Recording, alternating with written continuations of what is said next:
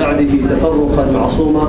وأسألك يا مولانا ألا تجعل فينا ولا منا ولا معنا شقيا ولا محروما. آمين اللهم آمين. On behalf of my brothers and sisters in the Muslim Unity Center, I would like to welcome our dear Sheikh AbdulKarim Yahya, and we ask Allah subhanahu wa ta'ala to bless him, and we thank him for visiting his brothers and sisters and giving us some of his precious time. Jazakallah kulla khair wa barakallah.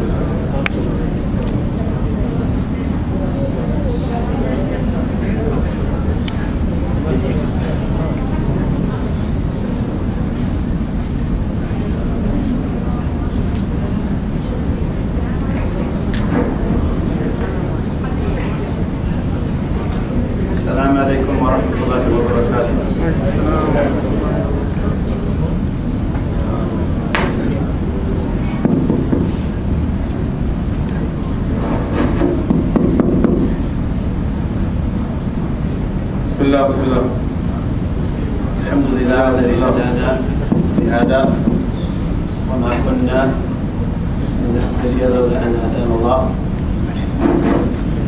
اللهم صل وسلم وبارك وكرم على سيدنا محمد بن عبد الله وعلى آله وصحبه والتابعين لهم بإحسان إلى يوم الدين وعلينا معهم وفيهم برحمتك يا أرحم الراحمين. Alhamdulillah. So first of all, we'd like to thank you all for coming out, and thank Imam Masmari and those maintaining this masjid for inviting us. And it's a pleasure to spend this blessed time between Maghrib and Isha, speaking about the best of Allah subhanahu wa ta'ala's creation. And it's clear to all of us that we're in a time that's somewhat tumultuous, and there are events related to the Prophet sallallahu alaihi wasallam that we're all aware of. And we are not going to go into much detail about the perpetrators of the events that sadden us with respect to the Prophet sallallahu alaihi wasallam. They and the details of their conduct don't really deserve mention, and it should not come as any surprise to a believer that those of ignorance or disbelief, as they always have, and as those who have preceded them have, are ill-mannered in their conduct to prophecy. So each prophet was sent enemies, and our Prophet sallallahu alaihi wasallam, they spoke against him, accusing him of many things. So they accused him, they called him Sabit. They accused him of leaving their religion. They called him a poet. They called him a soothsayer, and they called him mad. And Allah subhanahu wa ta'ala, by that I mean insane, possessed of his proper mental faculties. And Allah subhanahu wa ta'ala took it upon himself to defend his Prophet sallallahu alayhi wa sallam. And in his defense of his Prophet sallallahu alayhi wa sallam, he pointed out particularly one of his qualities, and that was his noble character. So he said, subhanahu wa ta'ala, Bismillahir Rahmanir Rahim, Noon wal qalami wa ma yasturun, ma anta bi ni'mati rabbika bi majnoon, wa inna laka la'ajran ghayra mamnoon, wa innaka la'ala khuluqin 'azim. So after the letter of the Qur'an, Noon, Allah subhanahu wa ta'ala said, speaking of the Prophet, you, by the blessing of your Lord, are not a madman, and verily you have an unceasing reward, and verily you are upon or above a magnificent character. So in the defense of that specific accusation and that specific insult of madness, Allah subhanahu wa ta'ala pointed out the character of our beloved sallallahu alayhi wa alihi wa sahbihi wa sallam. So that is what we hope to discuss with you tonight. And that is honestly, again, the believer should have a program, and we have really a divine program. We have a manhaj ilahi. We have a divine program and a prophetic manner that should govern our conduct and lead us regardless of the changing circumstances in which we find ourselves. So I happen to be talking about the character of the Prophet ﷺ tonight, but this isn't something that I've just worked on or thought about or I'm doing because of current events. It's something that we do on a regular basis and continually remind ourselves and the believers of the character of the Prophet ﷺ, because he taught us that that's the aim of his message. He said, إِنَّمَا بُعِثْتُ لِأُتَمِّمَ مَكَارِمَ الْأَخْلَاقِ. I've only been sent to perfect noble character. So we shouldn't be people that are reactionary, but rather we should have a program, and we have a program. And that's what Allah revealed and what the Prophet ﷺ came and established in his sunnah, and we should maintain that and stay on that. So Allahumma salli wa sallam wa barak alayhi wa alihi, Allah subhanahu wa ta'ala described his character as azim, his character as magnificent, or his character as tremendous, his character as great. Salawatullahi wa salamuhu alayhi. And how would his character not be great when his character itself was refined by the Qur'an? His character itself, or his adab itself, was taught to him by Allah. He said, sallallahu alayhi wa alihi wa sahbihi wa sallam, أَدَّبَنِي رَبِّي فَأَحْسَنَ تَأْدِيبِي. That my Lord taught me adab, and he did so well. So Allah subhanahu wa ta'ala himself refined our beloved Prophet sallallahu alayhi wa alihi wa sahbihi wa sallam with the verses of the Qur'an. And he was the first aim of those verses. Prophet Muhammad sallallahu alayhi wa sallam was the first aim of those verses, and they came and they shaped him. He received them and was shaped by them, and through them reared the ummah. And so connected was he to the Qur'an, the revelation, that not only did revelation affect his character, as we all know, and we'll discuss in a moment, revelation even affected his appearance, salawatullahi wa salamuhu alayhi. And Bukhari and Muslim narrate, and this is on the authority of Anas bin Malik, and this was the last time that Sayyidina Anas saw the Prophet sallallahu alayhi wa sallam. And we know the Prophet sallallahu alayhi wa sallam became ill on a Wednesday in Safar.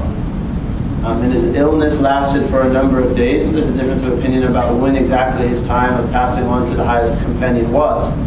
However, we know by consensus that he died on a Monday in Rabi' al-Awwal, sallallahu alayhi wa alihi wa sahbihi wa sallam. So at dawn prayer, on that Monday in Rabi' al-Awwal, Sayyidina Abu Bakr radiyallahu anhu was leading the companions in the prayer. And Sayyidina Anas said that the Prophet ﷺ stood in the door to the apartment, and that's the door to Sayyidatina Aisha's apartment. And he drew the satara. His door was very simple, it was just a curtain, and he was the best of the creation, so he drew the curtain and he looked to them. And Allah's Messenger, he said, was standing, looking to us. يَنْظُرْ إِلَيْنَا وَهُوَ قَائِمٌ. And Anas said, كَانَ وَجْهُهُ كَأَنَّهُ وَرَقَةُ مُصْحَفٍ. That the face of Allah's Messenger, it was as though it was a page of the Qur'an. And he smiled. And they were so joyous, Anas said, by seeing Allah's Messenger, that he said we were almost distracted from our prayer. That was their love for Allah's Messenger, who they were worried for. He'd been sick for a number of days. He stood and he looked to them, and when he would be happy, his face would light up like it was a piece of the moon. So just as the Qur'an or the Mus'haf, it is radiant, and it's full of meaning, and it's beautiful, and it is illumined, that is how the face was of Allah's Messenger sallallahu alaihi wasallam. But then he indicated, Abu Bakr began to recede, and the Prophet sallallahu alaihi wasallam indicated that they would stay, and he drew the curtain, and that was the last time Anas and many of the other companions saw him, and he was glad with them. So even the one who knew him and loved him would describe his physical attributes as being similar to the revelation. As for his character, as we said, his character was so shaped by the revelation that you would describe his character as the Qur'an itself. Salawatu alayhi wa sallam wa alayhi. So there is a tabi'i, his name was Sa'ad bin Hisham. He came to visit the mother of the faithful, Sayyidatina Aisha, radiyallahu ta'ala anha wa ardaha, and he said, Ya al-Mu'mineen, anbi'ini an akhlaqi Rasulillahi sallallahu alayhi wa sallam. O mother of the believers, inform me about the character of Allah's Messenger, sallallahu alayhi wa sallam. And that was the concern of the young man of the Tabi'un, that he had actually come to Medina to sell land that he had, to sell his possessions, and go to the north and make jihad until he died. But while there, he asked about the witr of Allah's Messenger, and Sayyidina Ibn Abbas radiallahu anhuma sent him to Sayyidatina Aisha to ask. Before asking that, he asked about the character of Allah's Messenger. That was a concern of the noble young man of the second generation. How was Allah's beloved sallallahu alayhi wa sallam? And again, we shouldn't just decide to talk about Allah's Messenger just because there's an event, or because some foolish person makes a movie, or someone else makes a cartoon. This should be our concern, just like it was a concern of the Salaf. This should be the discussion in our home, just like it was a discussion of the home of the Salaf. A man would come home and ask his wife, or excuse me, his wife would ask him, what did Allah's Messenger say?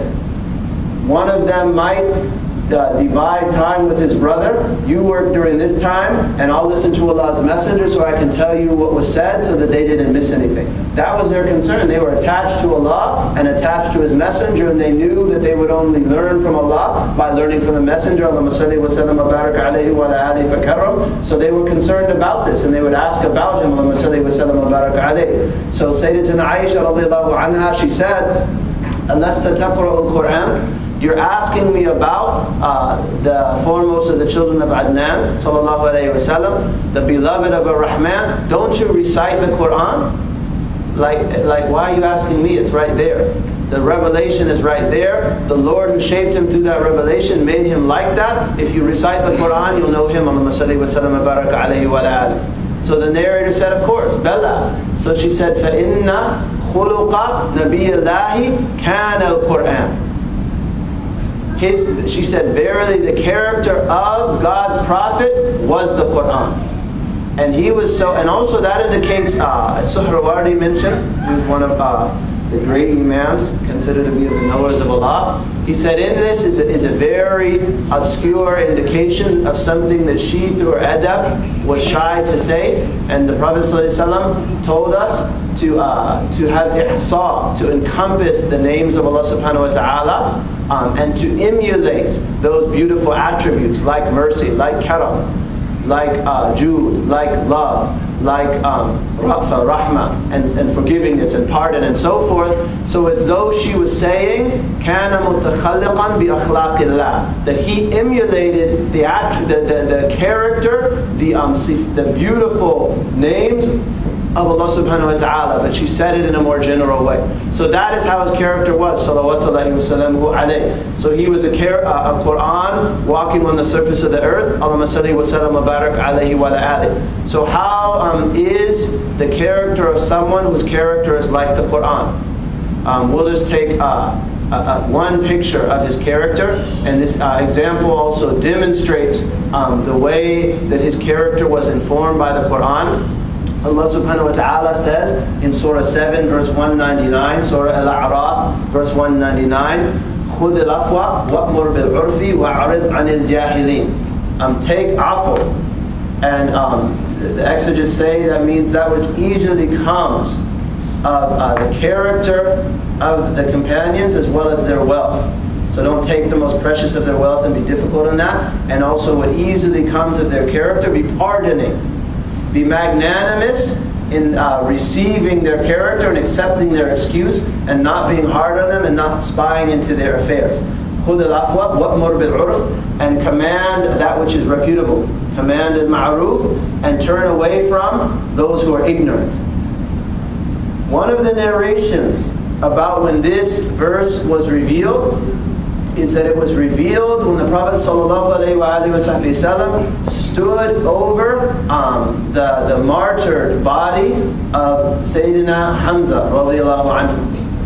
And he had not just been martyred, but he had been mutilated after the Battle of Uhud. And that was the most painful sight that the Prophet ﷺ saw. The martyred body of his beloved uncle Hamza radiallahu anhu.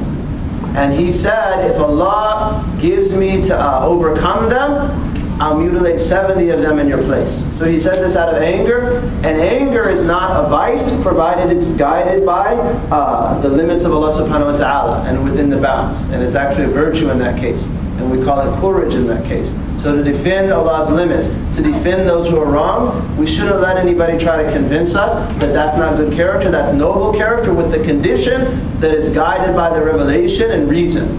By a shara' wal aql, and anger when guided by the law, by the shara', by the sacred law, and the aql by reason is called shuja', it's called courage. And he, sallallahu alayhi wa sallam, was the most courageous of Allah's creatures. So he said he was going to punish them for what they had done for Sayyidina Hamza radiallahu anhu, which was Sayyidina Hamza. However, Allah subhanahu wa ta'ala, again in one of the narrations, revealed this verse. خُذِ الْعَفْوَ وَأْمُرْ بِالْعُرْفِ وَعَارِضْ عَنِ الْجَاهِلِينَ. In some of the narrations, the Prophet asked Sayyidina Jibreel, what does this mean? And this is a lesson for us. If we wish to have prophetic character, if we wish to have Quranic character, we have to be people who study the Quran and the Sunnah. That means when we come to a juncture, we have to ask. We have to ask those who have knowledge of this revelation and knowledge of the Sunnah so that we can be informed and then act according to those. So he, sallallahu alayhi wa sallam, himself even asked. And he asked Sayyidina Jibreel, and Sayyidina Jibreel said, I don't know until I ask. And he ascended and descended and said, O Muhammad, verily Allah orders you, Ya Muhammad, inna Allah ya'muruka, an tasila man qata'ak, wa tu'tiya man haramak, wa ta'afua amman zalamak. He said, Allah commands you to give to those who withhold to you, to withhold from you, to maintain ties, with those who sever ties from you, to give to those who withhold from you, and to pardon those who wrong you. And he pardoned sallallahu alayhi wa alihi wa sahbihi wa sallam. And he, sallallahu alayhi wa sallam, his character in this manner was shaped by the revelation. Verse after verse of the Qur'an, any verse of the Qur'an dealing with any praiseworthy quality or action, he sallallahu alayhi wa sallam was the initial aim of those. And then he took on that revelation and was shaped by it, and through it shaped the ummah sallallahu alayhi wa sallam. And when he became like that, Allah subhanahu wa ta'ala praised him and said, فَإِنَّكَ لَعَلَى خُلُقٍ عَظِيمٍ sallallahu alayhi wa sallam. Verily, you are above a magnificent character. Also on the day of Uhud, we see from his character, sallallahu alayhi wa sallam, he was wounded on the day of Uhud. And in the books of Seerah, they say, he broke his tooth and his cheek was split and what have you. But you have to imagine, and it's not a movie version. The movies, we think violence is really easy. Someone gets shot and they fall down, and later on we see him in another commercial or another television program or what have you. He was wearing chainmail, which is like links, linked together that forms like a cloth but out of chain. And he had a helmet on. And he was struck in the face by an arrow or a sword or a spear, what have you, and it broke his chainmail and drove it into his noble cheek, sallallahu alayhi wa sallam. And it was so driven into his cheek that Abu Ubaidah extracted it with his teeth, and he lost his teeth from extracting it. And his eye tooth, Rubaiyatuhu sallallahu alayhi wa sallam, was also broken. His helmet was also smashed. And what smashes an iron helmet? Iron smashes an iron helmet. Sallallahu alayhi wa sallam. And his face was bloodied. So how was the character of the one whose character was the Qur'an at this moment, in this intense battle, while wounded. Al-Awza'i, may Allah have mercy upon him, says, when that happened, the Prophet ﷺ, he took something and started drying the blood from his face, out of fear that if a drop of his blood, sallallahu alayhi wa alihi wa sallam, fell on the earth, that Allah subhanahu wa ta'ala would cause punishment to descend upon them. At this time, when the companions saw the wounds of the Prophet ﷺ, they said, if you would only pray against them. And he said, "Lam ub'ath la'ana." I was not sent as a curser. In bu'ithtu da'iya wa rahma. I was sent as an inviter and as a mercy. Allahumma hdi qawmi fa innahum la ya'lamun. Oh Allah, guide my people, for verily they know not. So that is how he was, salawatullahi wa salamuhu alayhi. And we see in this, and in virtually every event where he was confronted by this kind of conduct, this is the character we saw from him. And there's two things that we see from this. One, that he always, his mission was the guidance of the people to whom he was sent. We see this when he was driven from Taif, and he could have prayed, or had the angel of the mountains, smack